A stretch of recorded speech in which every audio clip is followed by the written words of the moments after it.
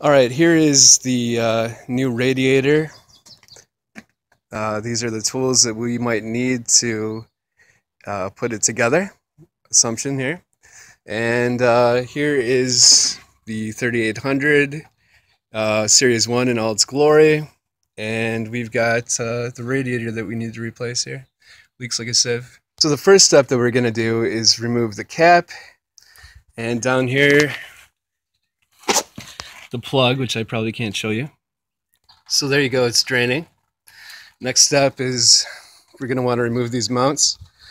Or let's see. And to do that, I think we're going to need to remove this. So these little things have to come out with pliers. They're not real good, they're all plastic. And this is going to be a 13mm here socket. So every single one of these plastic things required, let me show you the whole thing, required this lovely vice grip right here. And then, as I said, these are 13mm. There's only 4. So this just comes up like that after you have it off. And looks like we're going to have to remove this. It's just a wing nut. We can just push it out of the way. And you have to unplug something here too. And then we're going to do this upper radiator hose here, the clamps and such. Pretty easy to do. Alright, so I pulled the filter off and I've got this lovely thing here. So this is no easy thing to pull up. We're heating it to some screws there, and let you know how well this comes off. So that worked. Had to heat it for sure. And now just worried about these clips here. So next we're going to do these lovely hoses here. They've all got this nice little clip in there. I'll come out about the same way. This is the quick disconnect, yeah, sorry. So anyway, this is oil cooler, and then we have, you can't really see down there too well, but we've got, yeah, there's another oil cooler right there.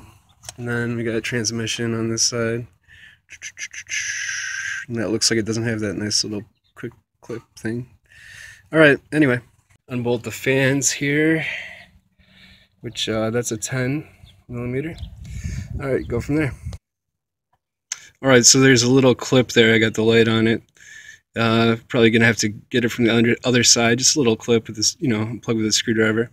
But these came up nicely with just removing 4 bolts, 10mm, like I said. Alright. Alright, so got it's hard to see, maybe impossible for you to see, but 10mm bolt there, and over here as well. And yep, one in the center. So yeah, those 3 are 10mm and they need to come out. So I don't know if you can see, but this oil is dripping out of the thing, so you kind of want to put the pan back there.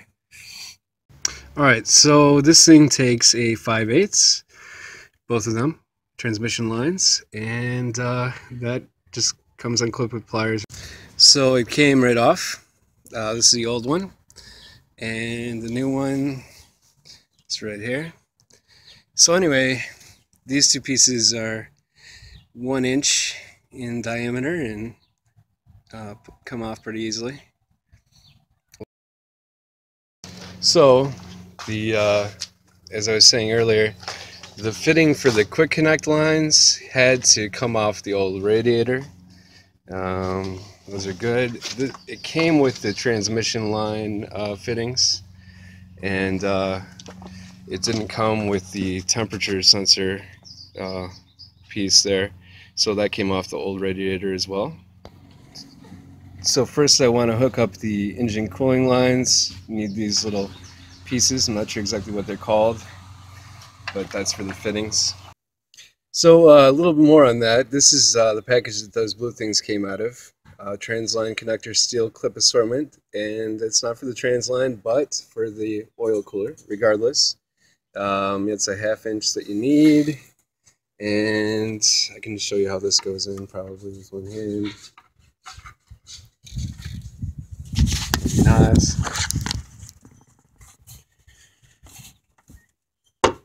Yeah, not too bad. And then that little indentation there has to match with that indentation there. The upper radiator hose is back on. So simple clamps.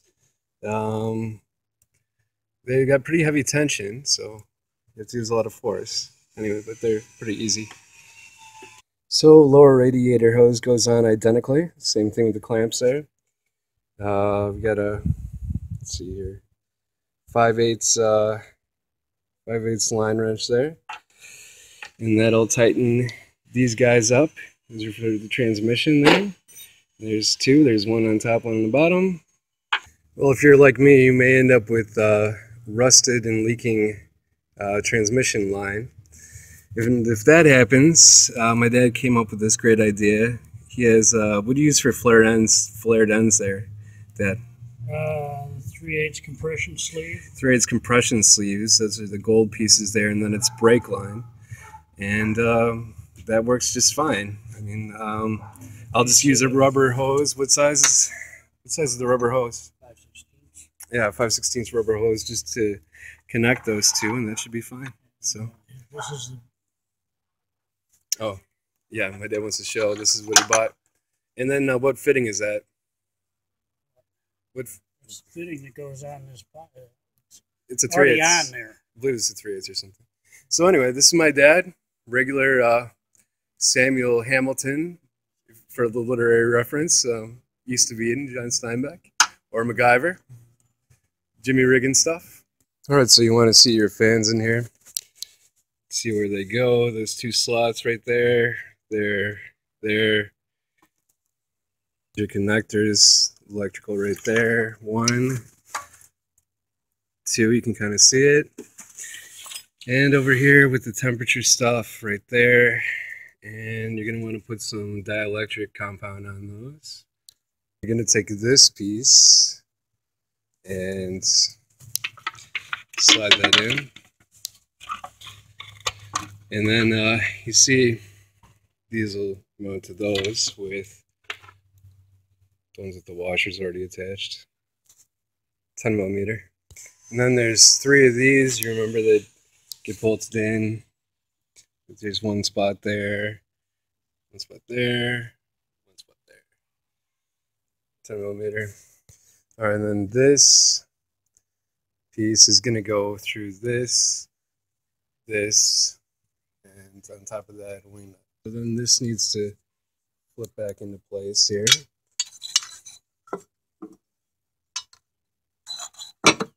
.13 millimeter bolts in there, 4 of them. Had to remove the negative battery terminal, just to let you know to get this on. And yeah, you want to plug that back on. That goes in there, obviously with the little clamps. You can use pliers. And then you got these little screw plastic things that go in here. This back. So first you're going to fill this this up to the top here with the bleeder line open. That's just a flathead right there. So when that starts to stream, you can close that up again. And then when this gets hot, you're going to open that up again. And you're going to be continually making sure this is replenished. As it starts to boil or get hotter or whatever, the coolant circulates more, you're going to have to add more. Anyway, you top it off. When this starts to bleed again, you're good to go, except you want to fill the reservoir up to the cool mark. And you can see the marks on the bottom there. All right, so that's how you do a 3800 Series 1 engine radiator replacement. Thanks a lot. This is Ryan. Have a great day.